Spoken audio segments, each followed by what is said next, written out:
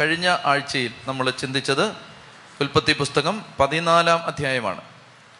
ഉൽപ്പത്തി പുസ്തകം 14-ാം അധ്യായത്തിൽ പറഞ്ഞത്, പെട്ടെന്ന് ഞാൻ ഒന്ന് 15-ാം അധ്യായത്തിലേക്ക് കടക്കുന്നതിന് 14-ാം അധ്യായത്തിൽ പറഞ്ഞത് ആവശ്യമായതുകൊണ്ട് ഉൽപ്പത്തി പുസ്തകം 14-ാം അധ്യായത്തിൽ പറഞ്ഞത് സോദോം രാജാവിനെ, സോദോം നിവാസികളെ അയൽ രാജ്യങ്ങൾ 4-5 രാജ്യങ്ങൾ ഒരുമിച്ച് വന്ന് ആക്രമിച്ചു. അപ്പോൾ എന്ത് സംഭവിച്ചു? അവർ ലോത്തിനെയും ലോത്തിൻ്റെ ഭാര്യയും ലോത്തിൻ്റെ മക്കളെയും അവരെല്ലാം അടിമകളായിട്ട് പിടിച്ചു കൊണ്ടുപോയി. അപ്പം അങ്ങനെ ലോത്തിനെ കൊണ്ടുപോയി എന്ന് മനസ്സിലായപ്പോൾ ഹെബ്രായക്കാരനായ രക്ഷപ്പെട്ട ഒരാൾ വന്ന് അബ്രഹാമിനോട് പറയുകയാണ്, അബ്രഹാമേ, ഇതാ ലോത്തിനെയും ലോത്തിൻ്റെ ഭാര്യയും മക്കളെയും എല്ലാം അയൽ രാജ്യങ്ങൾ, ശത്രു രാജ്യങ്ങൾ കൊണ്ടുപോയിരിക്കുകയാണ്. അപ്പോൾ അബ്രഹാം ചെയ്യുന്നത്, ലോത്ത് ഉപ്പ് തിന്നവൻ വെള്ളം കുടിക്കും എന്ന് പറയാതെ അബ്രഹാം ചെയ്യുന്നത് എന്താണ്? എന്ത് ചെയ്തു? സ്വന്തം വീട്ടിൽ തന്നെ വളർന്നവരും പയറ്റിത്തെളിഞ്ഞവരുമായ എത്ര പേരാണ്? 318 ആളുകളുമായി ഈ രാജാക്കന്മാരുടെ പുറകെ ചെന്ന് അവരെ ആക്രമിച്ച് കീഴ്പ്പെടുത്തി ലോത്തിനെയും ലോത്തിൻ്റെ കുടുംബാംഗങ്ങളെയും തിരിച്ചു കൊണ്ടുവന്നു. അങ്ങനെ തിരിച്ചു കൊണ്ടുവരുന്ന സമയത്ത് സോദോമിൽ നിന്ന് കിട്ടിയ സമ്പത്ത് മുഴുവൻ അബ്രഹാമിൻ്റെ കയ്യിലുണ്ട്. അപ്പോൾ സോദോം രാജാവ് അബ്രഹാമിൻ്റെ അടുത്ത് വന്ന് അബ്രഹാമിനോട് പറയുകയാണ്, ഈ സമ്പത്ത് മുഴുവൻ നീ എടുത്തുകൊള്ളുക. അങ്ങനെ സോദോം രാജാവ് വന്ന് പറയുമ്പോൾ വേറൊരു രാജാവ് രംഗപ്രവേശം ചെയ്യുകയാണ്. ആ രാജാവിൻ്റെ പേരാണ് മൽക്കീസദേക്ക് സാലേമിലെ രാജാവായിരുന്നു. നീതിയുടെ രാജാവെന്നാണ് വാക്കിൻ്റെ അർത്ഥം, അവൻ്റെ പേരിൻ്റെ അർത്ഥം. സമാധാനത്തിൻ്റെയും നീതിയുടെയും രാജാവ് എന്നവൻ അറിയപ്പെട്ടു. ആ രാജാവ് വന്നിട്ട് അബ്രഹാമിനോട് ഒരു പ്രഭാഷണം നടത്തി. ആ പ്രഭാഷണത്തിൽ 2 വാക്യങ്ങളെ ഉണ്ടായിരുന്നുള്ളൂ. എന്താണ് ആ പ്രഭാഷണം? എന്താണ്? അതായത് അബ്രഹാമിനോട് പറയുകയാണ്, അത്യുന്നതനായ ദൈവത്തിൻ്റെ ആകാശത്തിൻ്റെയും ഭൂമിയുടെയും നാഥനായ അത്യുന്നതനായ ദൈവത്തിൻ്റെ കൃപാകടാക്ഷം നിന്റെ മേൽ ഉണ്ടായിരിക്കട്ടെ. അതാണ് ഒന്നാമത് പറയുന്നത്. അതായത് അബ്രഹാമിനോട് പറയുകയാണ്, നിന്റെ നോട്ടം ഇപ്പോൾ നീ സമ്പത്തിൽ വെക്കാൻ പാടില്ല. ഇപ്പം നിന്റെ കയ്യിൽ ഇഷ്ടം പോലെ സമ്പത്തുണ്ട്. സോദോമിൽ നിന്ന് ശത്രു രാജ്യങ്ങൾ കവർന്നെടുത്ത് കൊണ്ടുപോയ സമ്പത്ത് വീണ്ടെടുത്ത് നീ തിരിച്ചു വരുമ്പോൾ നിന്റെ കയ്യിൽ ഇഷ്ടം പോലെ സമ്പത്തുണ്ട്. പക്ഷെ നിന്റെ നോട്ടം ഈ സമ്പത്തിൽ വെക്കാൻ പാടില്ല. അത്യുന്നതനായ ദൈവമാണ് നിന്റെ സമ്പത്ത്. ഇതാണ് ഒന്നാമത് പറയുന്നത്. രണ്ടാമത് പറയുകയാണ്, അബ്രഹാമിന് 318 പേരെയും കൊണ്ട് 4 രാജാക്കന്മാരെ തോൽപ്പിക്കുമ്പോൾ സ്വാഭാവികമായും ഉണ്ടാവാൻ സാധ്യതയുള്ള അഹങ്കാരം ഉണ്ടാവാതിരിക്കാൻ വേണ്ടി പറയുകയാണ്, അബ്രഹാമിനോട് പറയുകയാണ്, ശത്രുക്കളെ നിന്റെ കയ്യിൽ ഏൽപ്പിച്ച് തന്നത് ദൈവമാണ്. അപ്പം നീ അല്ല ഇത് ചെയ്തത് സത്യത്തിൽ ദൈവമാണ്. അപ്പോൾ ഈ 2 കാര്യങ്ങൾ ഞാൻ പറഞ്ഞു. 1 ദ്രവ്യാഗ്രഹം, 2 അഹങ്കാരം. ഈ 2 തിന്മകൾ അബ്രഹാമിന് വരാതിരിക്കാൻ വേണ്ടി മെൽക്കിസദേക്കിനെ ദൈവം അയക്കുകയാണ്. ഇതാണ് നമ്മൾ 14-ാം അധ്യായത്തിൽ കണ്ടത്. അപ്പോൾ മെൽക്കിസദേക്കിന് ഈ പ്രഭാഷണത്തിൻ്റെ അർത്ഥം മനസ്സിലായി. അദ്ദേഹം വചനം കേട്ടിട്ട് അത് പാലിച്ച ആളാണ്.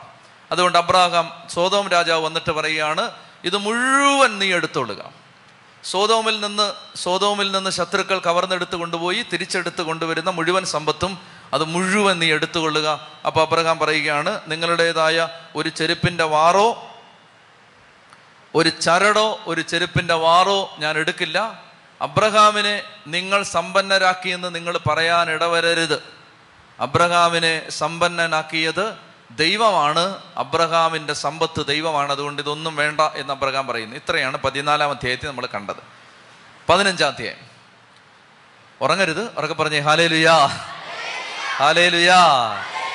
അപ്പോൾ 15-ാം അധ്യായത്തിൽ ഇത് മർമ്മപ്രധാനമായ ഒരു അധ്യായമാണ്. ഉൽപ്പത്തി പുസ്തകത്തിലെ വളരെ പ്രധാനപ്പെട്ട ഒരു അധ്യായമാണ് നമ്മളിന്ന് പഠിക്കാൻ പോകുന്നത്.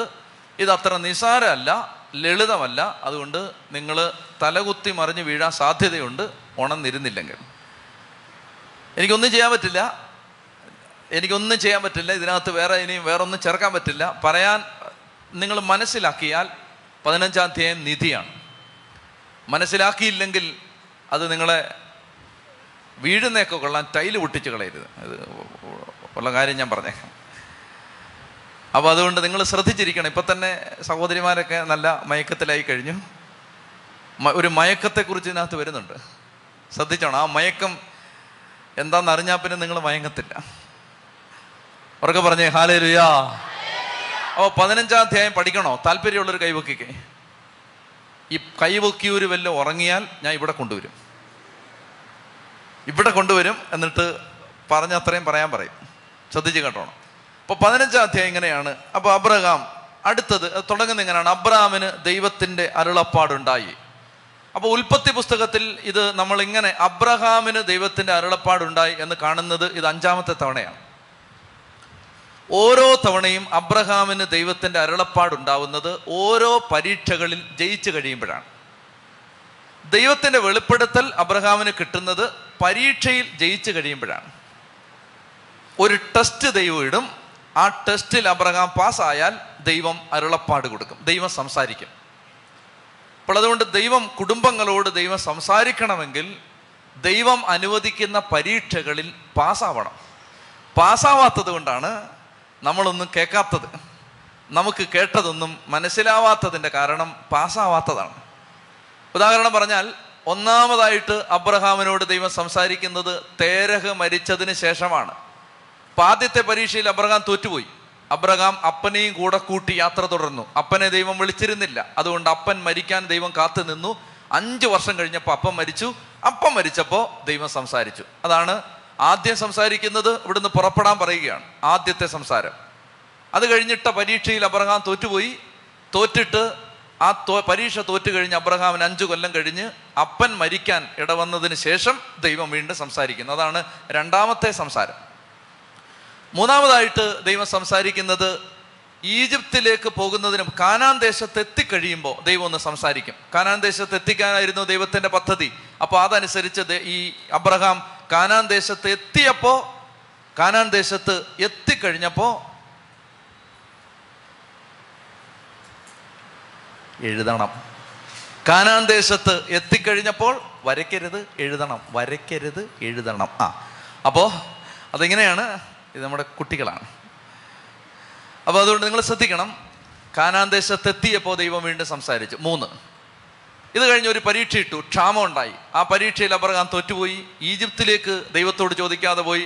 അവിടെ ചെന്ന് ദുരിതങ്ങളുടെ മേൽ ദുരിതവും കൊണ്ടാണ് തിരിച്ചു വരുന്നത്. അങ്ങനെ തിരിച്ചു വന്ന് വീണ്ടും കാനാന്റെ വഴിയിലെത്തിയപ്പോൾ വീണ്ടും സംസാരിച്ചു. അതാണ്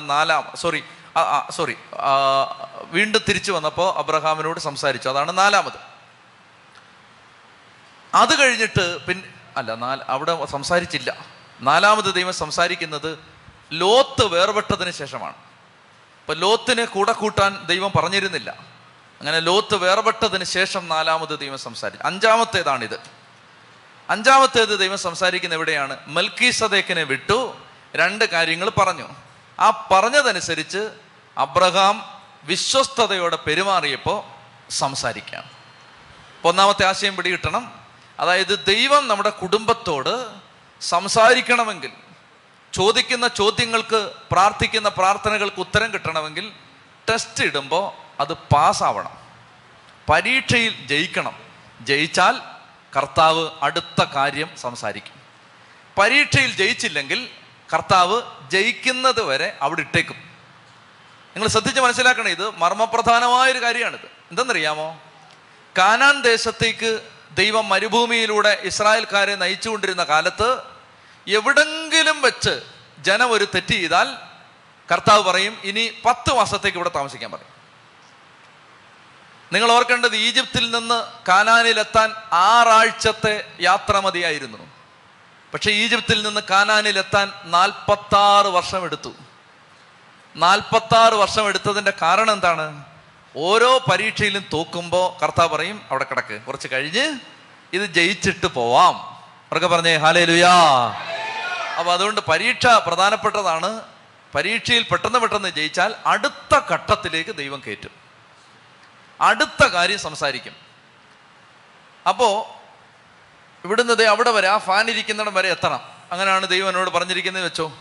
ഇവിടെ വെച്ചൊരു പരീക്ഷ ഇട്ടു, അതിൽ തോറ്റുപോയാൽ ഞാൻ ഈ 1-ാം ക്ലാസ്സിൽ തന്നെ കിടക്കും. അവിടം വരെ എത്തില്ല. അവിടം വരെ എത്തണമെങ്കിൽ ഓരോ പരീക്ഷയും പാസ്സായി അവിടെ ചെല്ലണം. അപ്പോൾ ദൈവം ഇവിടെ അഞ്ചാമതായിട്ട് അബ്രഹാമിനോട് സംസാരിക്കുകയാണ്. പരീക്ഷയിൽ ജയിച്ചത് കൊണ്ടാണ് സംസാരിക്കുന്നത്. രണ്ടാമത്തെ കാര്യം ശ്രദ്ധിച്ചോളുക. ദൈവം പറയുകയാണ്, അബ്രഹാം ഭയപ്പെടേണ്ട, ഞാൻ നിനക്ക് പരിചയമാണ്, നിന്റെ പ്രതിഫലം വലുതായിരിക്കും. ഞാൻ നിനക്ക് പരിചയമാണ്, നിന്റെ പ്രതിഫലം വലുതായിരിക്കും. അപ്പോൾ അബ്രഹാം ചോദിച്ചു, എൻ്റെ ദൈവമേ, നീ വലിയ വർത്താനം ഒന്നും പറയണ്ട, പിള്ളേരില്ലാത്ത എനിക്ക് എന്ത് പ്രതിഫലം? നിനക്കറിയാവോ, എൻ്റെ ദാസനായ ഏലിയാസറാണ് ഞാൻ ചത്തു കഴിഞ്ഞാൽ എൻ്റെ സമ്പത്തിൻ്റെ അവകാശി. നിനക്കറിയോ അത്?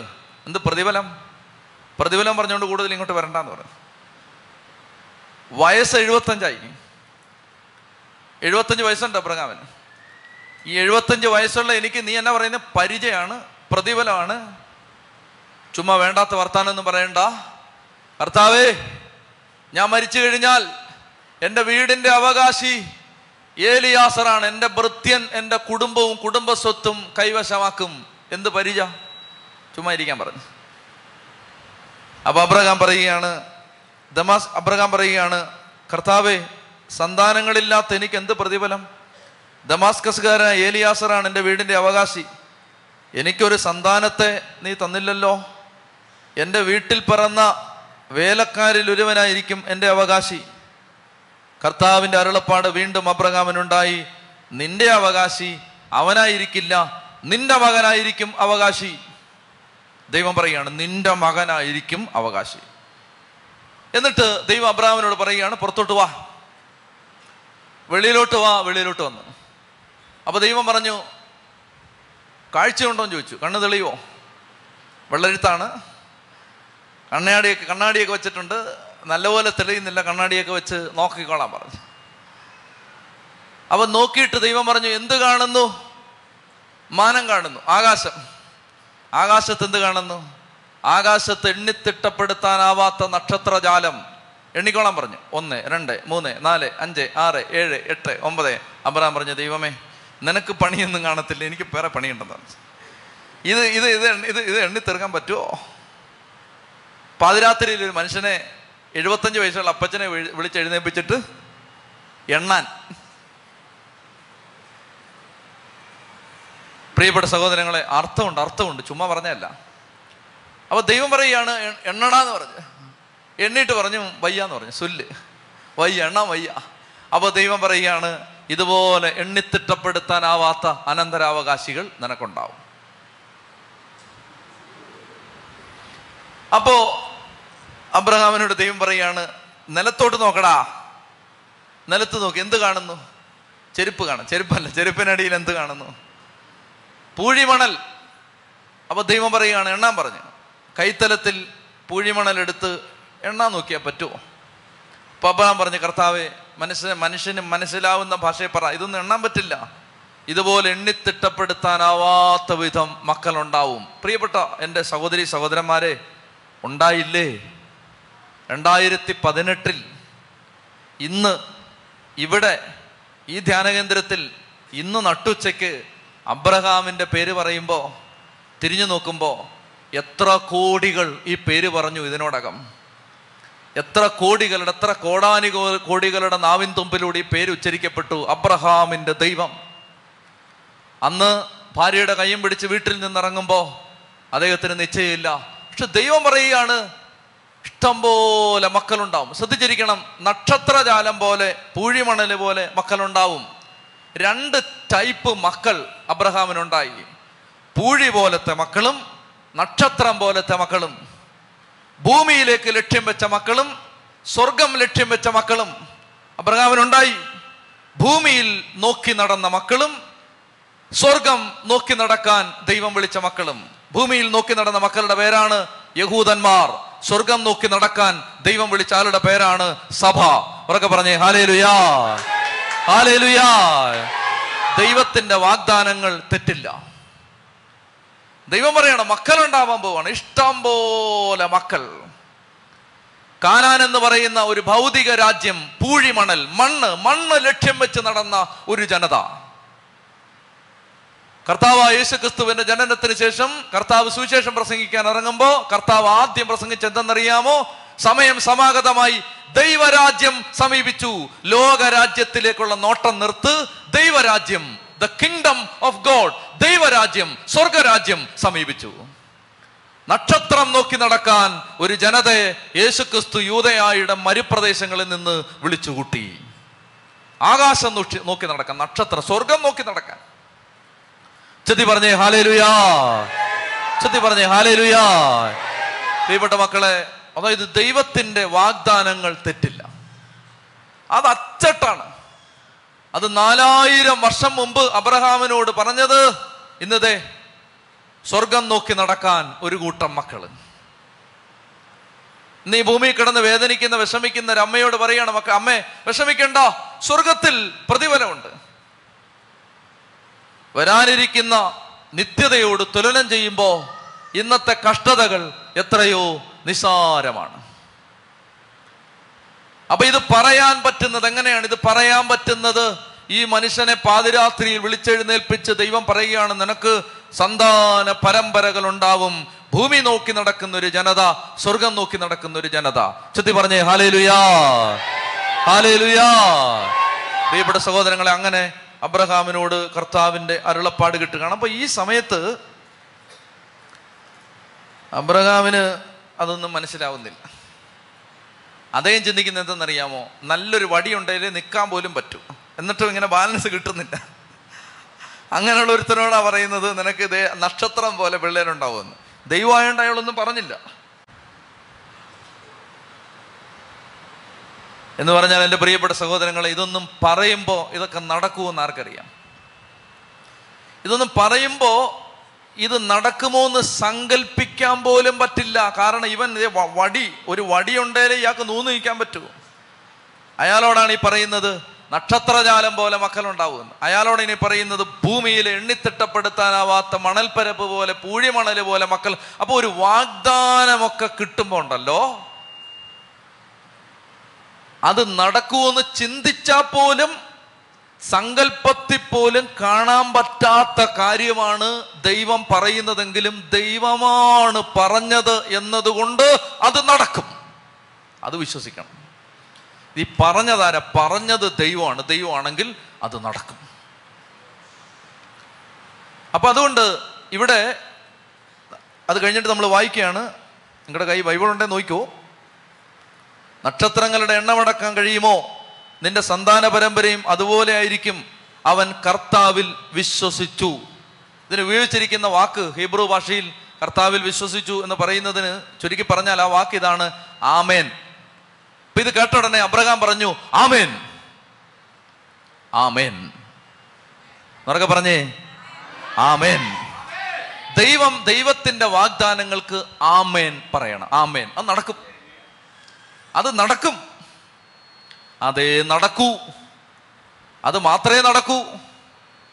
അത് മാത്രമേ സംഭവിക്കൂ. ദൈവം പറഞ്ഞതെല്ലാം സംഭവിക്കും. അതുകൊണ്ടാണ് പരിശുദ്ധ അമ്മ കർത്താവ് അരുളി ചെയ്ത കാര്യങ്ങൾ നിറവേറുമെന്ന് വിശ്വസിച്ചവൾ ഭാഗ്യവതി. ദൈവം പറഞ്ഞതെല്ലാം നടക്കും. ഉറക്കെ പറഞ്ഞേ ഹല്ലേലൂയാ, ഉറക്കെ പറഞ്ഞേ ഹല്ലേലൂയാ, ഹല്ലേലൂയാ, ഹല്ലേലൂയാ, ഹല്ലേലൂയാ, ഹല്ലേലൂയാ. അപ്പോ കർത്താവ് പറഞ്ഞതിന് ആമേൻ പറഞ്ഞു. ഞാൻ പെട്ടെന്ന് ഒരു 2-3 മിനിറ്റ് കൊണ്ട്, 5 മിനിറ്റ് കൊണ്ട് വാഗ്ദാനങ്ങളെ കുറിച്ച് പെട്ടെന്ന് പറയാം. അതായത് ഈ ബൈബിളിൽ ചില ആളുകൾ, ഞാൻ ആളുകളുടെ പേര് പറയുന്നില്ല, ചില കൂട്ടം ആളുകൾക്ക് അവർക്ക് ഇതിനെ ഒരുപാട് തെറ്റിച്ച് വ്യാഖ്യാനിച്ചിട്ടുണ്ട്. ഈ ആമേൻ പറയുന്നതിനെ. അബ്രഹാം ആമേൻ പറഞ്ഞത്, എന്നെ ശ്രദ്ധിക്കണം. കാരണം ചില ഗ്രൂപ്പുകളിലൊക്കെ പോയി ചിലർ പ്രാർത്ഥിച്ചിട്ട് വന്നിട്ട് അയലോക്കക്കാരൻ്റെ 5 ഏക്കർ കണ്ടിട്ട് ഇതെനിക്ക് കിട്ടട്ടെ ആമേൻ, ബെൻസ് കാറ് കണ്ടിട്ട് ഇതെനിക്ക് കിട്ടട്ടെ ആമേൻ. പൊട്ടത്തരവാ. നീ മനസ്സിൽ കാണുന്നതെല്ലാം സംഭവിക്കും എന്നല്ല ഇതിൻ്റെ അർത്ഥം. ശ്രദ്ധിച്ച് കേൾക്കണം. ദൈവം പറഞ്ഞതിന് ആമേൻ പറഞ്ഞാൽ അത് നടക്കും. അതാണ് ഇതിൻ്റെ അർത്ഥം. അല്ലാതെ വഴിയെ പോന്നവൻ പറയുന്നതിനെല്ലാം ആമേൻ പറഞ്ഞാൽ നടക്കണമെന്നൊന്നുമില്ല. നിന്റെ ഉള്ളിൽ തോന്നുന്നതിന് ആമേൻ പറഞ്ഞാലും നടക്കണമെന്നൊന്നുമില്ല. ദൈവം പറഞ്ഞതിന് ആമേൻ പറഞ്ഞാൽ നടക്കും. ദൈവം പറഞ്ഞത് മുഴുവൻ ഈ പുസ്തകത്തിലുണ്ട്. ഈ പുസ്തകത്തിൽ പറയുന്ന വാഗ്ദാനങ്ങൾക്ക് ആമേൻ പറഞ്ഞാൽ അത് നടക്കും. അത് നിനക്ക് 100 വയസ്സാണെങ്കിലും നടക്കും, 500 വയസ്സാണെങ്കിലും നടക്കും.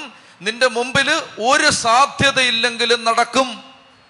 അബ്രഹാം വൃദ്ധനായിരുന്നു, അവന്റെ ഭാര്യ വന്ധ്യയായിരുന്നു, ഗർഭധാരണത്തിനുള്ള ശേഷി അവൾക്ക് ഉണ്ടായിരുന്നില്ല. ഞാൻ വേണേ അതിന് മെഡിക്കൽ സയൻസ് പറയുന്നില്ല, ചേച്ചിമാർക്ക് നാണം വരും, അതുകൊണ്ട് ഞാൻ പറയുന്നില്ല. ഇതിനൊരു മെഡിക്കൽ സയൻസ് ഉണ്ട് ഇതിനകത്ത്. എന്ന് പറഞ്ഞാൽ ഒരു സ്ത്രീക്ക് ഗർഭധാരണത്തിനുള്ള മെഡിക്കലി അവൾ ഫിറ്റ് അല്ല, അത് കഴിഞ്ഞു, അതിന്റെ പ്രായം കഴിഞ്ഞു. അപ്പോൾ അങ്ങനെയുള്ളൊരു സ്റ്റേറ്റിൽ നിൽക്കുമ്പോഴും ദൈവം പറഞ്ഞാൽ നടക്കും. കർത്താവ് പറഞ്ഞാൽ അത് സംഭവിക്കും. പ്രിയപ്പെട്ട സഹോദരങ്ങളെ, ദൈവം പറഞ്ഞാൽ അത് സംഭവിക്കും. ദൈവത്തിന്റെ വാഗ്ദാനങ്ങൾ എല്ലാം സംഭവിക്കും. ബൈബിളിൽ മൊത്തം വായിച്ചെടുത്താൽ 35,500 വചനങ്ങൾ ബൈബിളിലുണ്ട്. ആ വചനങ്ങളിൽ 8,500 വചനങ്ങൾ വാഗ്ദാനങ്ങളാണ്. ആ വാഗ്ദാനങ്ങൾ മുഴുവൻ നടക്കും. അതിനെന്നാണെന്ന് അറിയാം, ഈ ബൈബിൾ എടുത്ത് വായിച്ചിട്ട് ആമേൻ പറയണം. അവർക്ക് പറഞ്ഞേ ഹല്ലേലൂയാ, ഹല്ലേലൂയാ. ഉദാഹരണത്തിന് മകള് വഴിതെറ്റിപ്പോകുന്ന ഒരമ്മ ഇന്നിവിടെ എന്നെ കേൾക്കുന്നുണ്ടെങ്കിൽ ഇങ്ങനൊരു വാഗ്ദാനം കിടപ്പുണ്ട്. ഞാൻ നിന്റെ മേൽ നിക്ഷേപിച്ച ആത്മാവും ഞാൻ നിന്റെ അധരങ്ങളിൽ നിക്ഷേപിച്ച വചനങ്ങളും നിന്റെയോ നിന്റെ സന്തതികളുടെയോ അധരങ്ങളിൽ നിന്ന് അറ്റുപോവില്ല. ഇങ്ങനൊരു വചനം കിടപ്പുണ്ട് ബൈബിളിൽ. ലേശി 59:21 വചനം ഇതാണ്: ഞാൻ നിന്റെ മേൽ നിക്ഷേപിച്ച എൻ്റെ ആത്മാവും നിന്റെ അധരങ്ങളിൽ ഞാൻ വെച്ച് തന്ന എൻ്റെ വചനങ്ങളും നിന്റെയോ നിന്റെ മക്കളുടെയോ മക്കളുടെ മക്കളുടെ അധരങ്ങളിൽ നിന്ന് അറ്റുപോവില്ല. ഒരപ്പൻ ഒരമ്മ ഈ വചനം വായിച്ചിട്ട് ആമേൻ പറഞ്ഞാൽ മക്കളിൽ നിന്ന് ദൈവത്തിന്റെ ആത്മാവോ ദൈവത്തിന്റെ വചനമോ അറ്റുപോവില്ല. ദൈവമാണ് പറഞ്ഞത്. ജെറമിയായുടെ പുസ്തകം 1-ാം അധ്യായത്തിൽ ദൈവം ജെറമിയായോട് ചോദിക്കും, ജെറമിയ നീ എന്ത് കാണുന്നു? അപ്പൊ ജെറമിയ പറയും, ഞാൻ ജാഗ്രതാ വൃക്ഷത്തിന്റെ ബദാം വൃക്ഷത്തിന്റെ ശാഖ കാണുന്നു. അപ്പൊ ദൈവം പറയും, നീ കണ്ടത് ശരി തന്നെ, ഞാൻ അരുളി ചെയ്ത വചനങ്ങൾ പൂർത്തിയാക്കാൻ ഞാൻ ജാഗ്രതയോടെ കാത്തിരിക്കുകയാണ്. ദൈവം കാത്തിരിക്കുകയാണെന്ന്. എന്തിനാണെന്നറിയാമോ? ലോകത്തുള്ള സകല കാര്യങ്ങളും സകല മനുഷ്യരും പറയുന്ന പൂർത്തിയാക്കാനല്ല, ലോകത്തെ എല്ലാ പ്രാർത്ഥനകൾക്കും മറുപടി തരാനല്ല. ദൈവം കാത്തിരിക്കുന്നത് ദൈവം പറഞ്ഞ കാര്യങ്ങളെല്ലാം പൂർത്തിയാവും. പഴയ നിയമത്തിൽ ഒരു അബ്രഹാം ആമേൻ പറഞ്ഞു, പുതിയ നിയമത്തിൽ ഒരു മാതാവ് ആമേൻ പറഞ്ഞു. രണ്ട് നടക്കാത്ത കാര്യമാണ്. പുരുഷൻ തൊടാത്ത നിന്റെ ഗർഭപാത്രത്തിൽ നിന്ന് ജീവന്റെ സ്പന്ദനങ്ങൾ മുളപൊട്ടി വരും. നടക്കില്ല, ലോകപ്രകാരം ഇത് നടക്കില്ല. പക്ഷേ ആമേൻ, ആമേൻ. പ്രിയപ്പെട്ട സഹോദരങ്ങളെ, ദൈവം പറഞ്ഞത് സംഭവിക്കും. അതുകൊണ്ടാണ് ഈ ബൈബിള് വായിക്കേ ബൈബിള് വായിക്കേ ബൈബിള് വായിക്കേ ബൈബിള് വായിക്കെന്ന് പറയുന്നത്. അതിനാണ്. ഇത് വായിച്ചിട്ട് ഇതിൽ പറയുന്നതിന് ആമേൻ പറയണം. ദാനിയേലച്ചൻ പറയുന്നതിന് ആമേൻ പറഞ്ഞില്ലെങ്കിൽ കുഴപ്പമൊന്നുമില്ല. ആമേൻ പറയണം. അത് നടക്കും, അത് നടക്കും. പാലായിൽ നിന്ന് കുറച്ച് മക്കൾ ധ്യാനിക്കാൻ വന്നിരുന്നു കഴിഞ്ഞ ആഴ്ച. അപ്പോൾ അവിടുത്തെ കൊണ്ടുവന്ന കൊച്ചച്ഛൻ, അച്ഛന് ഭയങ്കര ഭാരമായിരുന്നു. 2-ാമത്തെ ദിവസവും അച്ഛൻ്റെ മനസ്സിൽ ഭയങ്കര ഭാരം. അച്ഛൻ ചിന്തിച്ചു, ഒരുപാട് പണം മുടക്കി, ഒരുപാട് കഷ്ടപ്പെട്ട് 240 കുട്ടികളെയും കൊണ്ട് ഇവിടെ വന്നിട്ട് ദൈവമേ ഇത് വേസ്റ്റായി പോവുമല്ലോ. കാരണം പിള്ളേര് അതുപോലെ കുസൃതിയും പ്രശ്നവും. അച്ഛൻ പേടിച്ചു. പ്രിയപ്പെട്ട സഹോദരങ്ങളെ, ഈ അവസാനത്തെ ദിവസം ഞാൻ ഈ പിള്ളേരെ കൊണ്ട് ആമേൻ പറയിച്ചു. ആമേൻ പറഞ്ഞ ടീമുകളെല്ലാം ഇവിടെ ഇരിപ്പുണ്ട്. ആമേൻ പറയിച്ചു. എന്തിനെന്നറിയാമോ? അവൻ പരിശുദ്ധാത്മാവിനാലും അഗ്നിയാലും നിങ്ങളെ സ്നാനപ്പെടുത്തും. പറയടാന്ന് പറഞ്ഞു. ആമേൻ. എല്ലാവരും കൂടെ പറഞ്ഞു ആമേൻ, ആമേൻ, ആമേൻ. ഒത്തിരി പറയിപ്പിച്ചില്ലടാ? പറയിപ്പിച്ചത് വേറൊന്നിനും പറയിപ്പിച്ചില്ല. നിങ്ങളുടെ കുടുംബം രക്ഷപ്പെടും പറ ആമേൻ. എൻ്റെ അപ്പൻ്റെ മദ്യപാനം മാറും പറ ആമേൻ. ഒന്നും പറയിച്ചില്ല. ആമേൻ ആകെ പറയിച്ചത് ഇതിനാണ്. എന്തിനെന്നറിയാമോ? ഈശോ പരിശുദ്ധാത്മാവിനാലും അഗ്നിയാലും എന്നെ സ്നാനപ്പെടുത്തും. ആമേൻ, ആമേൻ. എൻ്റെ പ്രിയപ്പെട്ട സഹോദരങ്ങളെ, പരിശുദ്ധാത്മാവ് എങ്ങനെ മക്കളിൽ മാറ്റം വരുത്തുമെന്ന് അവരുടെ കൊച്ചച്ഛനിരുന്ന് കരഞ്ഞോണ്ട് കണ്ടു. ഉറക്കെ പറഞ്ഞേ ഹല്ലേലൂയാ, ഹല്ലേലൂയാ. എന്ന് പറഞ്ഞാൽ അച്ഛന് ഏറ്റവും മാറ്റം വരുത്തില്ലെന്ന് പറഞ്ഞവൻ മൈക്ക് എടുത്തിട്ട് സാക്ഷ്യം പറഞ്ഞു. അവൻ പറഞ്ഞു, ഞാൻ കർത്താവിന് വേണ്ടി ജീവിക്കുമെന്ന് പറഞ്ഞു. എൻ്റെ പ്രിയപ്പെട്ട മക്കളെ, അവസാനം 10:30 ഇനി ആരും വരണ്ടെന്ന് പറഞ്ഞ് നിർത്തുകയായിരുന്നു സാക്ഷ്യം പറയാൻ. ഡാനിയേൽ അച്ഛൻ പറഞ്ഞത് ചിലപ്പോൾ സംഭവിക്കും, ചിലപ്പോൾ സംഭവിക്കില്ല, മിക്കവാറും സംഭവിക്കത്തില്ല എന്ന് വെച്ചു. ദൈവം പറഞ്ഞത് നടക്കും, ദൈവം പറഞ്ഞത് നടക്കും. പറ ആമേൻ, ആമേൻ. പ്രിയപ്പെട്ട മക്കളെ, ഇഷ്ടം പോലെ കാര്യങ്ങൾ കിടപ്പുണ്ട് ബൈബിളിൽ, ഇഷ്ടം പോലെ എടുക്കണം. എടുത്തിട്ട് പറയണം ആമേൻ, ആമേൻ. അതെൻ്റെ വീട്ടിൽ സംഭവിക്കട്ടെ, ആമേൻ. ബലിപീഠത്തിൽ പരിശുദ്ധ കുർബാന, വിൽസനച്ചൻ കുർബാന ചൊല്ലിയ സമയത്ത് പരിശുദ്ധ കുർബാന അപ്പം ഓസ്തി കുർബാന അപ്പം എടുത്ത് കയ്യിൽ വെച്ചിട്ട് ഈശോ ഒറ്റിക്കൊടുക്കപ്പെട്ട രാത്രിയിൽ തൃക്കരങ്ങളിൽ അപ്പമെടുത്ത്, പിതാവേ നിന്നെ നോക്കി ആശീർവദിച്ച് മുറിച്ചു. ഇതാര് പറഞ്ഞ വാക്കുകളാ? ഇതാര് പറഞ്ഞ വാക്കുകളാ? ഈശോ പറഞ്ഞതുകൊണ്ടാണ്. ഈശോ പറഞ്ഞത് സഭയുടെ വിശ്വാസത്തോടെ കയ്യിലെടുത്ത് പറയുമ്പോഴാണ് അത് ഈശോയായിട്ട് മാറുന്നത്. ഈശോ പറഞ്ഞോണ്ടാ, മനസ്സിലായോ? നിങ്ങൾ വിശുദ്ധ കുർബാന സ്വീകരിച്ച തിരുവോസ്തിയായിട്ട് അത് മാറിയത് ഈശോ പറഞ്ഞ വാക്കുകളായതുകൊണ്ടാണ്. ഈശോ പറഞ്ഞത് നടക്കും. അവരൊക്കെ പറഞ്ഞേ ഹല്ലേലൂയാ, ഹല്ലേലൂയാ. അതുകൊണ്ട് പ്രിയപ്പെട്ട മക്കളെ, തിരുവെഴുത്തുകളിൽ പറയുന്ന കാര്യങ്ങൾക്ക് ആമേൻ പറ, ആമേൻ പറ. അതിന് ആമേൻ പറഞ്ഞാൽ അത് നടക്കും. അപ്പം അല്ലാതെ ഇനി അങ്ങോട്ട് പോയിട്ട് 10 ഏക്കർ നിന്റെ ആവട്ടെ എന്നൊരാൾ പറഞ്ഞു, ആമേൻ. 10 ഏക്കർ വല്ലോനും കൊണ്ടുപോകും. പിന്നെ ഇപ്പം ഈ ആമേൻ പറയുന്നത് മുഴുവൻ ഭൗതിക കാര്യത്തിനാണ്. അതാണ് അതിൻ്റെ വേറൊരു പ്രശ്നം. എല്ലാ ആമേൻ പറയുന്നത് മുഴുവൻ ഭൗതിക കാര്യത്തിനാണ്. നോക്കുമ്പോൾ ഒരു ബെൻസ് കിടക്കുന്നു. ഓ കർത്താവേ, ആ ബെൻസ് എൻ്റെ ആവട്ടെ, ആമേൻ. ഞാൻ എന്തോരം ആമേൻ പറഞ്ഞാലും ആ ബെൻസ് എൻ്റെ ആവില്ല.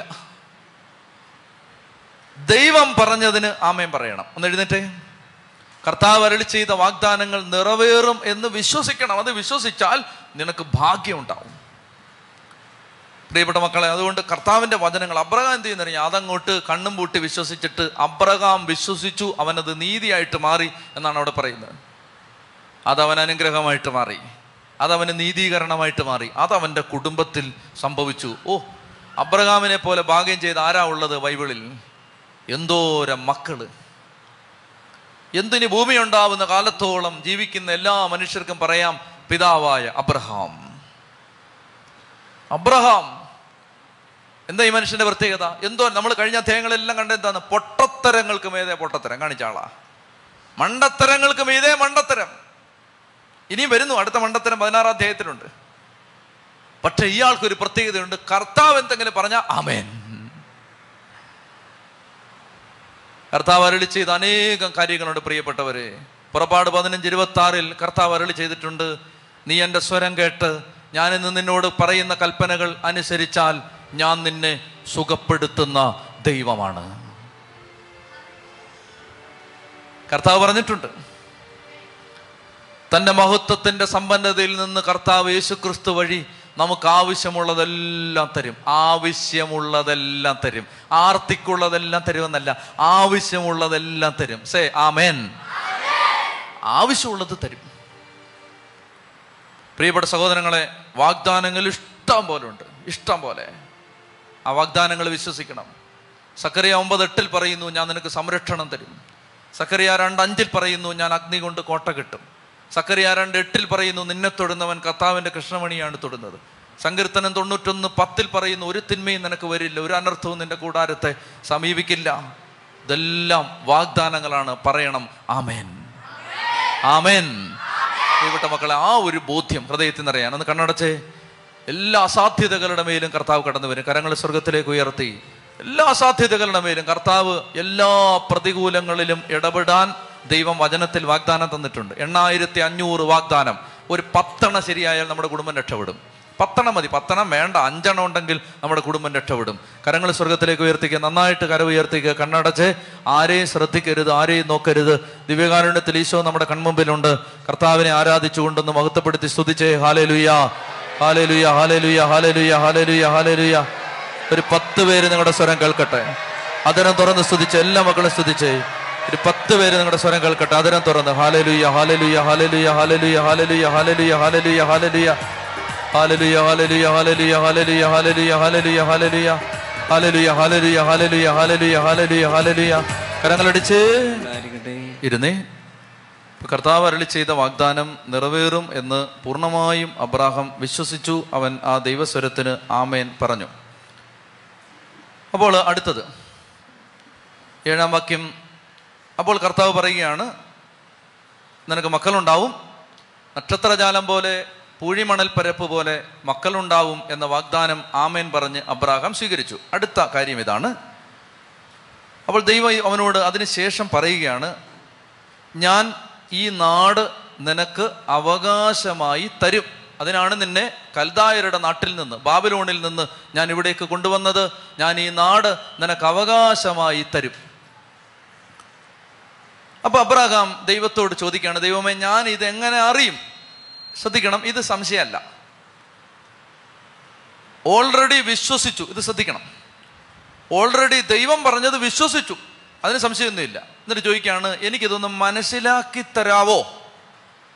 അത് സംശയമല്ല, എനിക്കിതൊന്ന് വ്യക്തമാക്കി തരാവോ? ഞാനിതെങ്ങനെ അറിയും? How can I understand this? ഞാൻ എങ്ങനെ അറിയും ഇത്? അങ്ങനെ ചോദിക്കുന്നതിനോട് ദൈവത്തിന് പിണക്കമില്ല. അവിശ്വാസം വേറെ, അറിയാനുള്ള ആഗ്രഹം വേറെ. അവിശ്വാസം കൊണ്ടും ചോദിക്കാം, അറിയാൻ വേണ്ടിയും ചോദിക്കാം. രണ്ടും രണ്ടാണ്. അബ്രഹാം ചോദിക്കുകയാണ്, നിങ്ങൾ ചിന്തിക്കരുത്, തൊട്ടടുത്ത വാക്യത്തിൽ അബ്രഹാം ചോദിക്കുകയാണ്, ദൈവമേ, ഞാൻ ഇതൊക്കെ എങ്ങനെ അറിയും? അപ്പോൾ അബ്രഹാം അവിശ്വസിച്ചില്ലേ? എന്താണെന്നറിയാമോ, ഞാനിത് ഓരോ പ്രസംഗം കഴിയുമ്പോഴും, ഇത് യൂട്യൂബിൽ വന്നു കഴിയുമ്പോൾ ഒരു 500 ചോദ്യമാണ് തിരിച്ചു വരുന്നത്. അതിനാ ഞാൻ ആ ചോദ്യം വരണ്ടല്ലോ എന്ന് ഓർത്ത് നേരത്തെ അങ്ങ് പറയാം. അപ്പോൾ അബ്രഹാം സംശയിച്ചില്ലേ? സംശയിച്ചില്ല. ഇനി അതും ചോദിക്കരുത്. മനസ്സിലായല്ലോ? അതായത് അബ്രഹാം പറയുകയാണ്, ദൈവമേ, ഞാനിത്, ഇപ്പോൾ ഉദാഹരണത്തിന് കർത്താവ് ഓസ്തി കുർബാനയപ്പം കൈവച്ച്, ഈ അപ്പം കൈവച്ച് പുരോഹിതൻ ആശീർവദിക്കുമ്പോൾ നിന്റെ ശരീരവും രക്തവുമായിട്ട് മാറും, ഇതെന്റെ ശരീരം, ഇതെന്റെ രക്തം. ആമേൻ, ആമേൻ. അത് വിശ്വസിച്ചു. ആമേൻ. ഉറങ്ങുന്ന ചേച്ചിയും കൊണ്ടോട്ടെന്ന് വിചാരിച്ച് പറഞ്ഞ അങ്ങനെ. അപ്പോൾ പറയാണ്, ഇത് കർത്താവ് പറയാണ്, ഇത് നിങ്ങൾക്കായി മുറിക്കപ്പെടുന്ന എൻ്റെ ശരീരം, ഇത് നിങ്ങൾക്കായി ചിന്തപ്പെടുന്ന എൻ്റെ രക്തം. അപ്പോൾ ഒരാൾ പറയാണ് ആമേൻ. ഒരാളങ്ങ് ആമേൻ പറഞ്ഞു. എന്നിട്ട് അയാൾ ചോദിക്കുകയാണ്, കർത്താവേ, ഇതെങ്ങനെ കർത്താവേ സംഭവിക്കുന്നു? മനസ്സിലാവുന്നുണ്ടോ? അതറിയാൻ വേണ്ടിയിട്ടാണ്. വിശ്വസിച്ചു. ഇതൊന്ന് മനസ്സിലാക്കി തരാവോ? വിശ്വാസ വിഷയങ്ങൾ വ്യക്തതയ്ക്ക് വേണ്ടി ദൈവത്തോട് ചോദിക്കുന്നതിൽ തെറ്റില്ലെന്നായി പറയുന്നത്. മനസ്സിലായോ? എല്ലാ കണ്ണും പൂട്ടി വിഴുങ്ങണ്ട. കർത്താവേ, ഇതെങ്ങനെ ആയിരിക്കും കർത്താവേ? മനസ്സിലാവുന്നുണ്ടോ? അങ്ങനെ ഒരു ശാസ്ത്രം തന്നെയുണ്ട്. ക്രൈസ്തവ വിശ്വാസത്തിൻ്റെ വ്യാഖ്യാനത്തിൻ്റെ ഒരു ശാസ്ത്രത്തിൻ്റെ പേരാണ് അപ്പോളജറ്റിക്സ്. വിശ്വാസം ബുദ്ധിക്ക് നിരക്കുന്ന വിധത്തിൽ വ്യാഖ്യാനിക്കുന്ന ആളുകളെ വിളിക്കുന്ന പേരാണ് അപ്പോളജറ്റിക്. വിശ്വസിക്കുന്ന കാര്യങ്ങൾ വിശദീകരിച്ചു കൊടുക്കണം. ഇതാണ് നമ്മൾ വിശ്വസിക്കുന്നത്, അതാണ് അതിൻ്റെ അർത്ഥം. അവർക്ക് പറഞ്ഞേ ഹല്ലേലൂയാ, ഹല്ലേലൂയാ. അപ്പൊ അബ്രഹാം ചോദിക്കുകയാണ്, ഇതെങ്ങനെ ആയിരിക്കും, ഇതെങ്ങനെ ഞാൻ? അപ്പൊ ദൈവം വിശദീകരിക്കുകയാണ്. ദൈവത്തിന് വിശദീകരിക്കാൻ ഒരു മടിയില്ല. ഉദാഹരണത്തിന് പരിശുദ്ധ അമ്മ ദൈവം പറഞ്ഞ കാര്യങ്ങൾ മുഴുവൻ സ്വീകരിച്ചിട്ടാണ് ചോദിക്കുന്നത്, കർത്താവേ, ഇതെങ്ങനെ സംഭവിക്കും? അപ്പോൾ ദൈവം പറയുകയാണ്, 3 വയസ്സ് പ്രായമുള്ള ഒരു പശുക്കിടാവ്, ഒരു പെണ്ണാട്, ഒരു മുട്ടനാട്, ഒരു ചെങ്ങാലി, ഒരു ഇളംപ്രാവ്, ഇത്രയും കൊണ്ടുവരാൻ പറഞ്ഞു. മുട്ടാട്, പെണ്ണാട്, ചെമ്മരിയാട്, മുട്ടനാട്, ചെങ്ങാലി, ചെമ്മരിയാടൊന്നുമില്ല, പെണ്ണാട്, മുട്ടനാട്, ഇളംപ്രാവ്, പശുക്കിടാവ് എല്ലാം കൊണ്ടുവരാൻ പറഞ്ഞു. അപ്പം ഇതിനെല്ലാം കൊണ്ടുവന്നിട്ട് അബ്രഹാം അവയെല്ലാം കൊണ്ടുവന്ന് രണ്ടായിട്ട് പിളർന്നു. പക്ഷികളെ പിളർന്നില്ല. ഇനിയിപ്പോൾ അതെന്താ പക്ഷികളെ പിളരാത്തത്?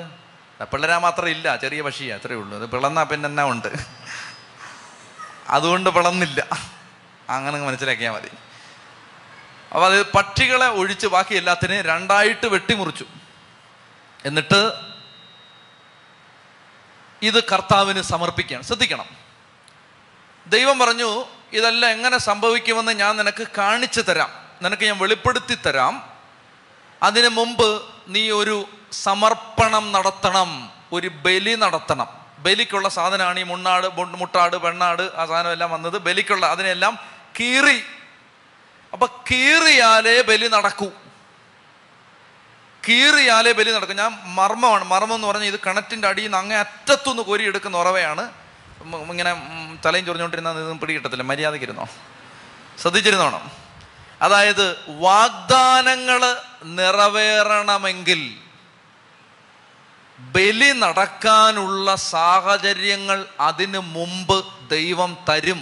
ബലി നടക്കുന്നുണ്ടോ വീട്ടിൽ, മുറിയുന്നുണ്ടോ വീട്ടിൽ, പിളരുന്നുണ്ടോ വീട്ടിൽ, അതിൻ്റെ അർത്ഥം എന്തെന്നറിയാം? വാഗ്ദാനങ്ങൾ എന്തോ നിറവേറാനുള്ള ഘട്ടത്തിലൂടെ നീ പൊക്കോണ്ടിരിക്കുക. അതുകൊണ്ടാണ് ഈ മുറിയുന്നത്, അതിനെ ഈ മുറിക്കാൻ പറയുന്നത്. മുറിക്കാതെ ഈ വാഗ്ദാനം നിറവേറില്ല. അവർക്ക് പറഞ്ഞേ ഹല്ലേലൂയാ.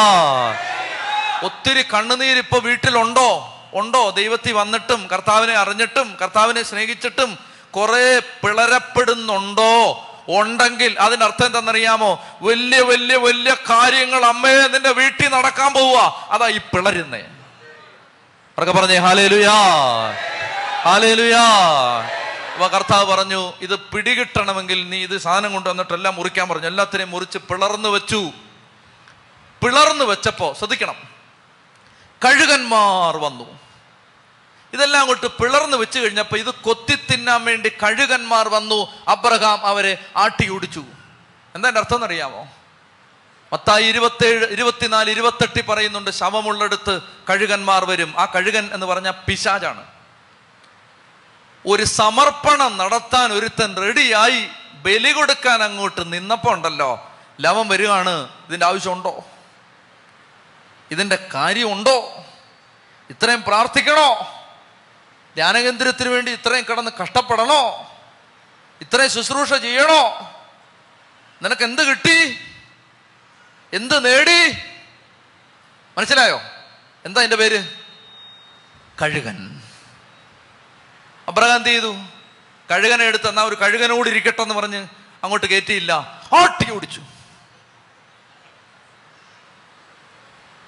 പത്രോസ് വന്നിട്ട് ഈശോയുടെ മുമ്പിൽ നിന്നിട്ട് പറയാണ് ഇത് സംഭവിക്കാതിരിക്കട്ടെ. കാണുമ്പോൾ സ്നേഹമല്ലേ, കാണുമ്പോൾ സ്നേഹമല്ലേ. അയ്യോ എന്തോ ഒരു സ്നേഹമാണ് പത്രോസിന്. ഈശോയോട് പറഞ്ഞു, സാത്താനെ ഗെറ്റ് ബിഹൈൻഡ്.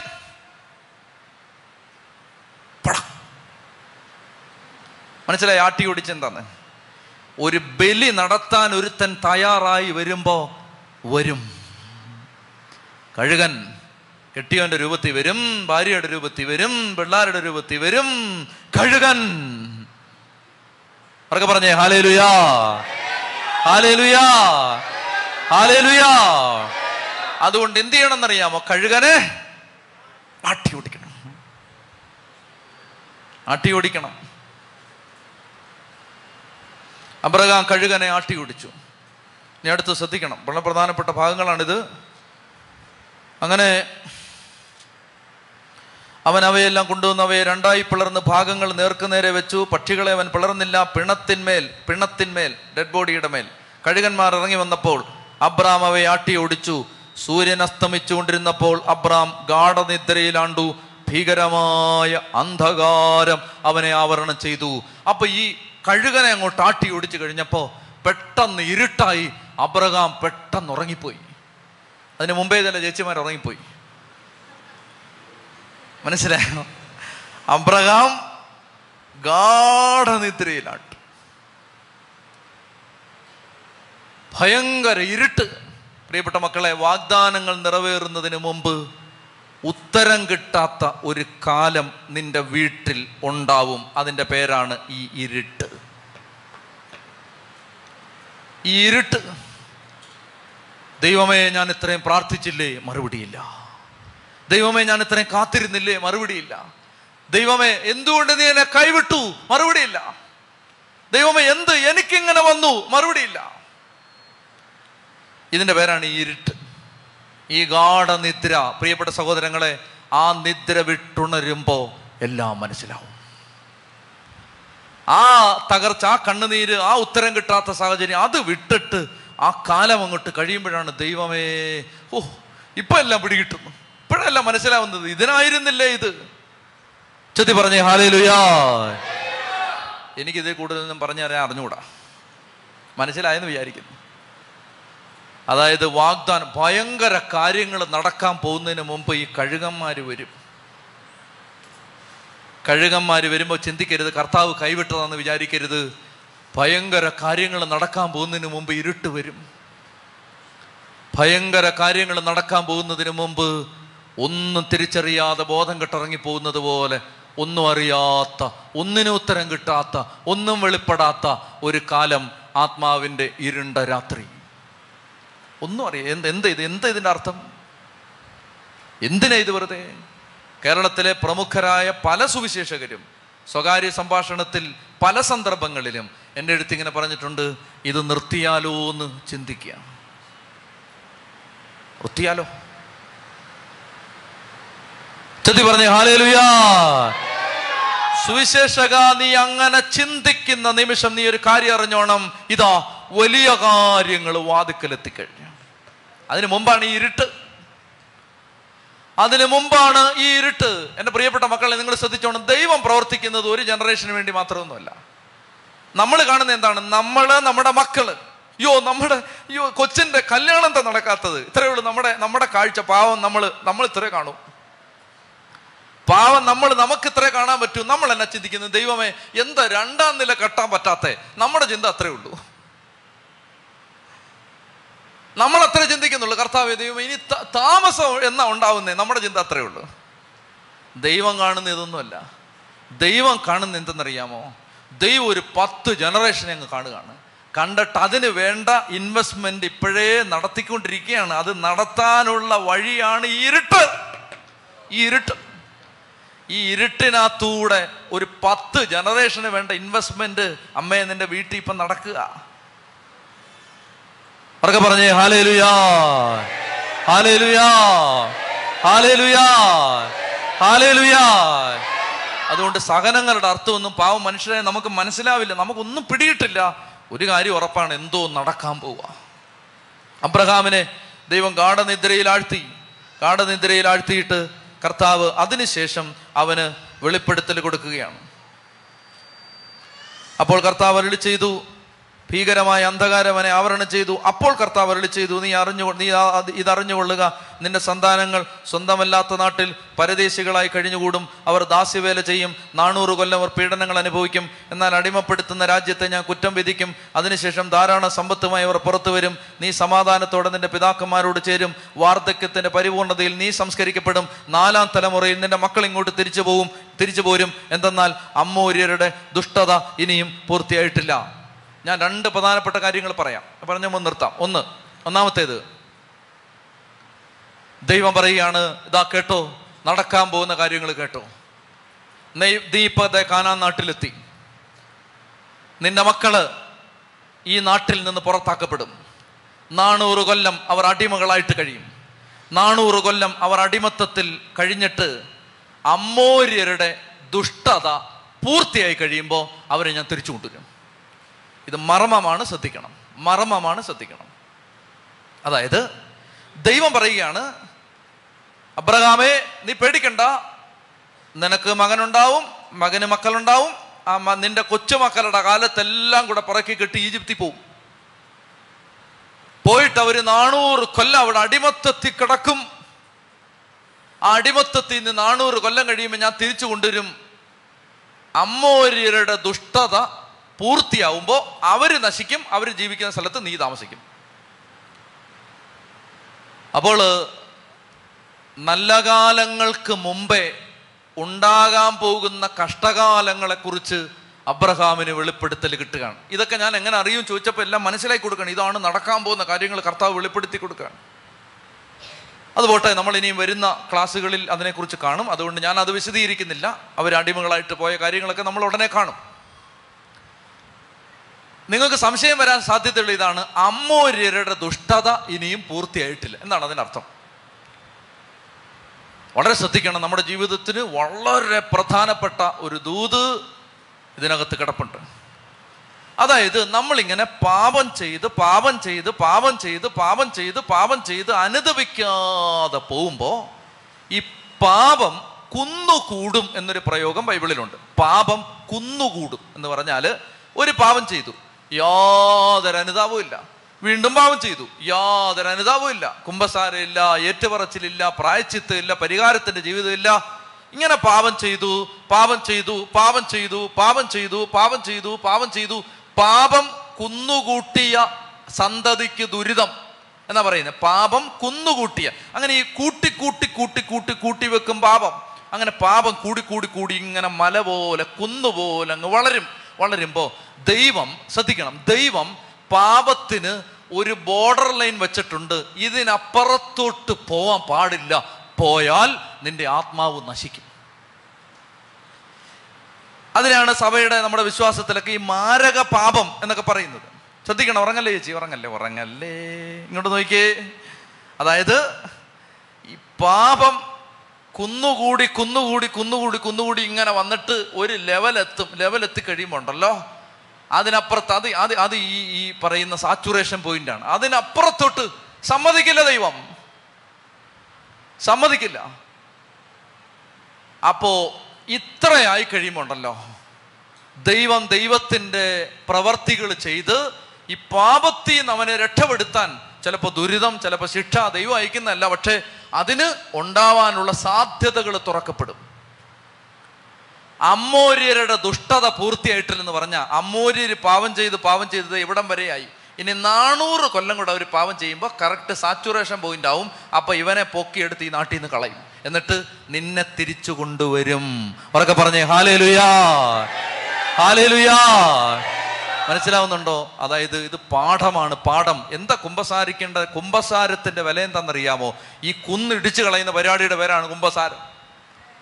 മനസ്സിലായി? ഇത് കൂന കൂടാ സമ്മതിക്കാതെ അത് ഇടിച്ച് കളഞ്ഞ് വൃത്തിയാക്കുന്ന ഏർപ്പാടിന്റെ പേരാണ് കുമ്പസാരം. 10 വർഷം, 15 വർഷം, 5 വർഷം, 2 വർഷം, 1 വർഷം കുമ്പസാരം ഇല്ല, നീ കുമ്പസാരിക്കണ്ട. ഇത് കൂടി കൂന വരും മോനെ. ഒരു ലെവലുണ്ട്, അത് കഴിഞ്ഞാൽ പിന്നെ പറ്റില്ല. പിന്നെ ഇത് മുഴുവൻ പൊളിച്ച് വേറെടുത്തിടും. നിങ്ങൾക്ക് വിഷമായോ? എന്നാ അടുത്ത ഘട്ടം പറയാം. ഇത്തിരിയുടെ വിഷമം ഉറക്കെ പറഞ്ഞേ ഹല്ലേലൂയാ.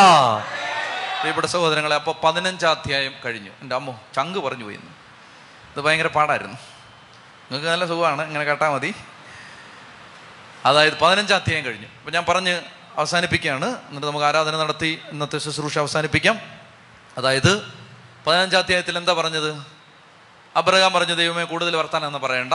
എനിക്ക് ആ പിള്ളേരില്ല, എനിക്കറിയാം, എൻ്റെ വേലക്കാരനാണ്, വീടിൻ്റെ അവകാശം ചെയ്യാൻ പോകുന്നത്. അപ്പോൾ ദൈവം പറയാണ്, സങ്കടപ്പെടേണ്ട മക്കളെ, നിനക്ക് നിന്റെ മകനായിരിക്കുമല്ലോ അവകാശി. പിന്നെ വയസ്സ് 75ആയി, വടിയുടെ സപ്പോർട്ടില്ലാതെ നിൽക്കാൻ പറ്റില്ല, ചുമ്മാ ആവശ്യമില്ലാത്ത പറയരുത്. അപ്പോൾ ദൈവം പറഞ്ഞു, പുറത്തു വാ, നക്ഷത്രം പൂഴിമണൽ. എൻ്റെ അർത്ഥം മനസ്സിലായല്ലോ? ഭൂമിയെ നോക്കി യാത്ര ചെയ്യുന്നൊരു ജനം, സ്വർഗം നോക്കി യാത്ര ചെയ്യുന്നൊരു ജനം. ഇങ്ങനെ രണ്ട് ടൈപ്പ് മക്കളുണ്ട് അബ്രഹാമിന്. ഒന്ന് യഹൂദ ജനത, 2 പുതിയ നിയമ ക്രിസ്ത്യാനികൾ. ചെത്തി പറഞ്ഞേ ഹല്ലേലൂയാ. അപ്പൊ അബ്രഹാം ചോദിക്കുകയാണ്, എനിക്കൊന്ന് മനസ്സിലാക്കി തരാം, ഒന്ന് തെളിച്ച് പറയാവോ? ദൈവം പറയാണ്, തെളിച്ച് എന്താ നടക്കാൻ പോണെന്ന് കാണിച്ചു തരാന്ന് പറഞ്ഞു. ദൈവം കാണിച്ചു തരാൻ പോവാണ്, നീ ശ്രദ്ധിച്ച് ഇത് കേട്ടിരുന്നോണം എന്ന് പറഞ്ഞിട്ട് ദൈവം പറഞ്ഞു, മൃഗങ്ങളെ, സാക്രിഫീഷ്യൽ ആനിമൽസ് കൊണ്ടുവരാൻ പറഞ്ഞു. എല്ലാം കൊണ്ടുവന്നു. പിളര് നീ മുറിച്ചു. അപ്പോൾ ദേ കഴുകൻ. ആരാ കഴുകൻ? പിശാച്. അങ്ങനെ എല്ലാ ആഴ്ചയും വേറ്റിനാട് പോകേണ്ട കാര്യം എന്താണ്? വീട്ടിൽ ഇരുന്ന് പ്രാർത്ഥിച്ചാൽ പോരെ? ഇപ്പോൾ അവിടെ തന്നെ പോകണമെന്ന് എന്താ നിർബന്ധം? പല കഴുകന്മാർ വരും. അപ്പോൾ ശ്രദ്ധിച്ചോണം, ഈ കഴുകന്മാർ വന്നിട്ട് ഈ സമർപ്പണത്തിൽ നിന്ന് പിന്തിരിപ്പിക്കും. അബ്രഹാം എന്ത് ചെയ്തു? ആട്ടി ഓടിച്ചു. അപ്പോൾ ദൈവത്തിൻ്റെ അഗ്നി ഈ ബലിമൃഗത്തിൻ്റെ മേൽ ഇറങ്ങി വന്നു, അഭിഷേകം ഇറങ്ങി വന്നു. അപ്പോൾ അബ്രഹാമിന് ബോധമില്ലാതായി, ഇരുട്ടായി, ഒന്നും കാണാൻ പറ്റാതായി, ബോധം കെട്ടിറങ്ങിപ്പോയി. അപ്പോൾ ദൈവം പറയുകയാണ്, 400 കൊല്ലം അടിമകളായിട്ട് നിന്റെ മക്കൾ കഴിയും, അതിനുശേഷം അവരെ ഞാൻ തിരിച്ചു കൊണ്ടുവരും, അമ്മോര്യരുടെ ദുഷ്ടത പൂർത്തിയാകുമ്പോൾ തിരിച്ചു വരും. എഴുന്നേറ്റേ. 15-ാം അധ്യായം. കർത്താവ് നമുക്ക് തരുന്ന ബോധ്യങ്ങൾ, കാഴ്ചപ്പാടുകൾ സ്വീകരിച്ചുകൊണ്ട് നമ്മൾ അബ്രഹാമിനോട് ചേർന്ന്, പുതിയ നിയമ ജനതയോട് ചേർന്ന് നമ്മൾ യാത്ര ചെയ്യുക, പഴയ നിയമ ജനതയോട് ചേർന്ന് യാത്ര ചെയ്യുകയാണ്. നമ്മൾ ഈ യാത്ര അവസാനിപ്പിക്കുന്നത് എവിടെയാണ്? നമ്മൾ ഈ യാത്ര അവസാനിപ്പിക്കുന്നത് എവിടെയാണെന്നറിയാമോ? ഈ യാത്ര നമ്മളെല്ലാം, ഞാനും നിങ്ങളും ജീവിച്ചിരിപ്പുണ്ടെങ്കിൽ നമ്മൾ ഈ യാത്ര അവസാനിപ്പിക്കാൻ പോകുന്നത് എവിടെയെന്നറിയാമോ? എവിടെയെന്നറിയാമോ? നമ്മൾ ഈ ബൈബിൾ പഠനം അവസാനിപ്പിക്കാൻ പോകുന്നത് എവിടെയെന്നറിയാമോ? അത് ഈ ബലിപീഠത്തിലായിരിക്കും. ഈ പുസ്തകം മുഴുവൻ യാത്ര ചെയ്യുന്നത് എവിടേക്കാണെന്നറിയാമോ? പരിശുദ്ധ കുർബാനയിലേക്കാണ്. ഈ പുസ്തകം മുഴുവൻ യാത്ര ചെയ്യുന്നത് വിശുദ്ധ കുർബാനയിലേക്കാണ്. നമ്മൾ അവിടെ അവസാനിപ്പിക്കും. ഉച്ചത്തി പറഞ്ഞേ ഹല്ലേലൂയാ, ഹല്ലേലൂയാ. പ്രിയപ്പെട്ട മക്കളെ, അതുകൊണ്ട് കർത്താവിൻ്റെ ശക്തിയിലും കർത്താവിൻ്റെ കൃപയിലും ആശ്രയിച്ചുകൊണ്ട് നമുക്ക് ദൈവം തന്ന ബോധ്യങ്ങൾ, കർത്താവ് തന്ന കാഴ്ചപ്പാടുകൾ സ്വീകരിച്ച് നമ്മളിപ്പോൾ പ്രാർത്ഥിക്കുകയാണ്. ഈ ആരാധനയുടെ സമയത്ത് പ്രിയപ്പെട്ട മക്കളെ, നിങ്ങളെല്ലാം ഒത്തിരി ക്ലേശങ്ങളുടെ നടുവിൽ വരുന്നതാണ്. കഴിഞ്ഞ ആഴ്ച വന്നവരോട് ഞാൻ പറഞ്ഞിരുന്നു, അതായത് എണ്ണയാട്ടുമ്പോൾ കിട്ടുന്ന ബൈ പ്രോഡക്റ്റാണ് പിണ്ണാക്ക്. മെയിൻ പ്രോഡക്റ്റ് എണ്ണ, ബൈ പ്രോഡക്റ്റ് പിണ്ണാക്ക്. അപ്പം നമ്മൾ ഈ ധ്യാന കേന്ദ്രത്തിൽ വരുന്നത് കാര്യം സാധിക്കാനല്ല. ഇവിടെ വരുന്ന എന്തിനാണ്? ബൈബിള് പഠിക്കാൻ. അങ്ങനെ ബൈബിള് പഠിക്കുമ്പോൾ വെളിപാട് പുസ്തകം 1-ാം അധ്യായത്തിൻ്റെ 2-ാമത്തെ വാക്യത്തിൽ പറയുന്നു, ഈ പുസ്തകത്തിൽ പറയുന്ന പ്രവചനങ്ങൾ വായിക്കുന്നവരും ശ്രദ്ധിക്കുന്നവരും കേൾക്കുന്നവരും പാലിക്കുന്നവരും അനുഗ്രഹിക്കപ്പെടും. അതൊരു വാഗ്ദാനമാണ്, വാഗ്ദാനം. അപ്പോൾ ഈ വചനം കേട്ടിരുന്നാൽ, വചനം പഠിച്ചു, ഉൽപ്പത്തി 15 പഠിച്ചു, ഇന്ന് നിങ്ങളുടെ ഭൗതിക വിഷയങ്ങളിൽ കർത്താവ് ഇടപെട്ടിരിക്കും. കഴിഞ്ഞ ആഴ്ച വന്നിട്ട് തിരിച്ചു പോയ ചില ആളുകൾ ഇവിടെ വന്ന് ഇന്ന് എന്നോട് പറഞ്ഞു, അതായത് പോയിട്ട് കർത്താവ് ഇടപെടുകയാണ്. ഇന്ന് രാവിലെ ഒരു സഹോദരൻ വന്നിട്ട് ഇതുപോലെ ഒരിക്കൽ വന്ന് പ്രാർത്ഥിച്ചിട്ട് പോയൊരു സഹോദരനാണ്. അപ്പോൾ ഈ എന്താ പറയുന്നത്, ബോൺമാരോ കുത്തിവെക്കുക, അങ്ങനെ ബന്ധപ്പെട്ട ഒരു സർജറി ചെയ്യണമെന്ന് ഡോക്ടേഴ്സ്, കിംസിലെ ഡോക്ടേഴ്സ് പറഞ്ഞിരുന്ന ഒരു സഹോദരനാണ്. ഇപ്പം തിരക്കായതുകൊണ്ട് ദൂരേക്ക് നാട്ടിലേക്ക് യാത്ര പോയിരുന്നു, അതുകൊണ്ട് കണ്ടിട്ട് പെട്ടെന്ന് പോയി. അപ്പോൾ ആ സഹോദരൻ പറയും, അങ്ങനെ ഒരു പ്രത്യേക സർജറി, അത് കിംസിലെ ഡോക്ടേഴ്സ് പറയുകയാണ്. അപ്പോൾ തിരുവനന്തപുരത്തുകാർക്ക് കയറി അത്യാവശ്യം കാര്യങ്ങളൊക്കെ അവർ പറയുന്നതൊക്കെ കുറച്ച് മെഡിക്കലി കറക്റ്റാണ്. അപ്പം അങ്ങനെ പറഞ്ഞിരുന്ന ഒരാളാണ്. പ്രിയപ്പെട്ട സഹോദരങ്ങളെ, ശുശ്രൂഷയ്ക്ക് വന്നു,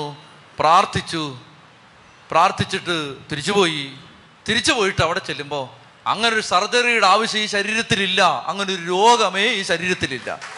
പ്രിയപ്പെട്ട സഹോദരങ്ങളെ, ഞാൻ പറയുന്നത് അങ്ങനൊരു പ്രശ്നമേ ആ ശരീരത്തിൽ, അങ്ങനൊരു രോഗമേ ഇല്ല.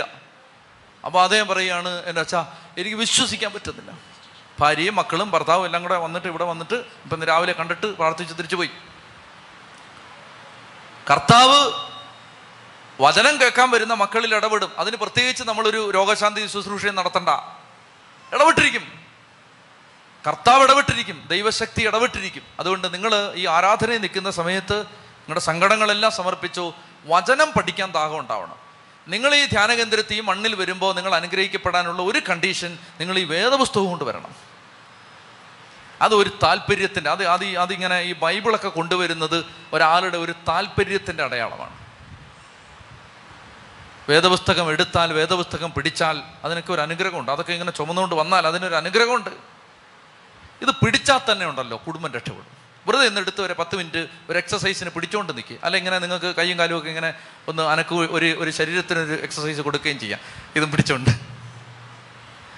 ഞാൻ വെറുതെ ഇതൊന്ന് പിടിക്കുന്നു. എൻ്റെ കത്തോലിക്ക, നീ ഇത് തൊട്ടിട്ട് എത്ര നാളായി, ഇതൊന്ന് പിടിക്കേ. ഇതൊന്ന് ചങ്കത്ത് വെച്ചാലുണ്ടല്ലോ നിന്റെ കുടുംബം നേരെയാവും. അതിനാമയം പറഞ്ഞോ, അതിനാമയം പറ. ഇത് രക്ഷപ്പെടും. കണ്ടല്ലോ, ഇതെടുത്താൽ അതൊരു ഭാഗ്യമാണ്. ഇതെടുക്കുന്നത്, ഇത് പിടിക്കുന്നത് ഒരു ഭാഗ്യമാണ്. ഇത് വായിക്കുന്നത് ഒരു ഭാഗ്യമാണ്.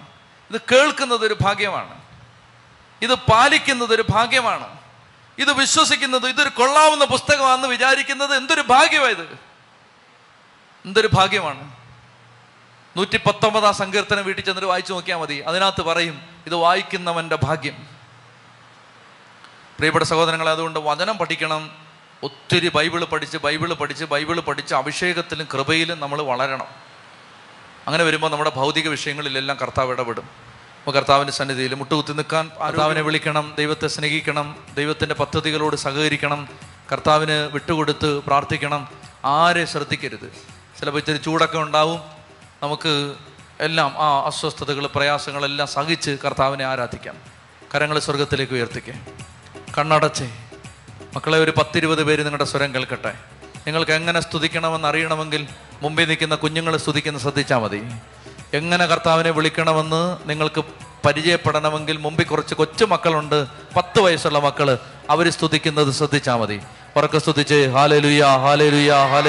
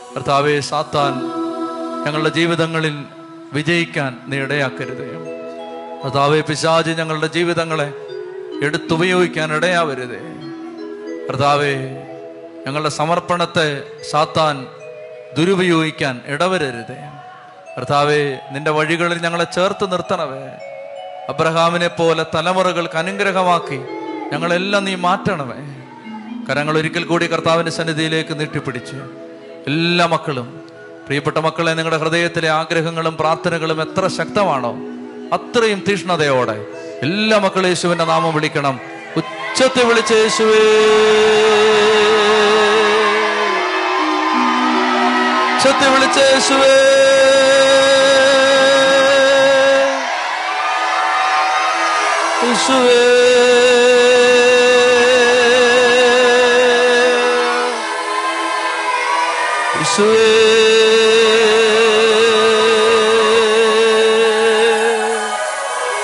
ഹൃദയം തകർന്ന് വിളിക്കുന്നു ഈശോയേ, യേശുവേ.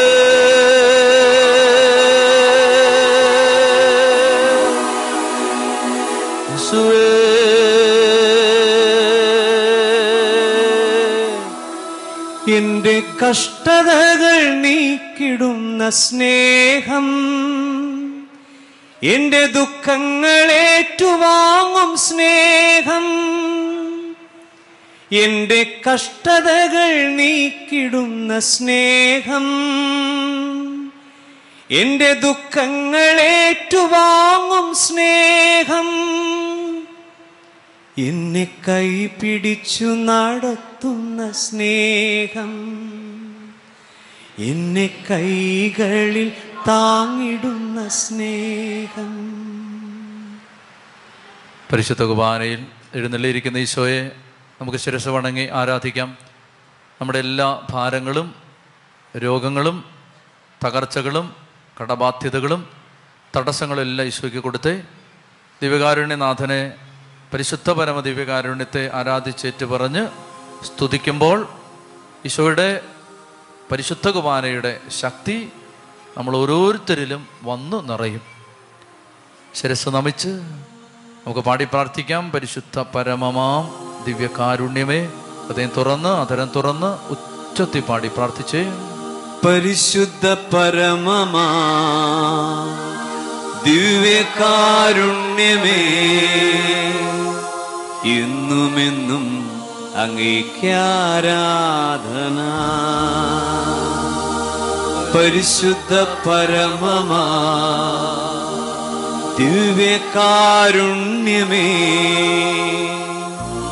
എന്നുമെന്നും അങ്ങേക്കാരാധന. പരിശുദ്ധ പരമമാ ദിവ്യകാരുണ്യമേ, എന്നുമെന്നും അങ്ങേക്കാരാധന.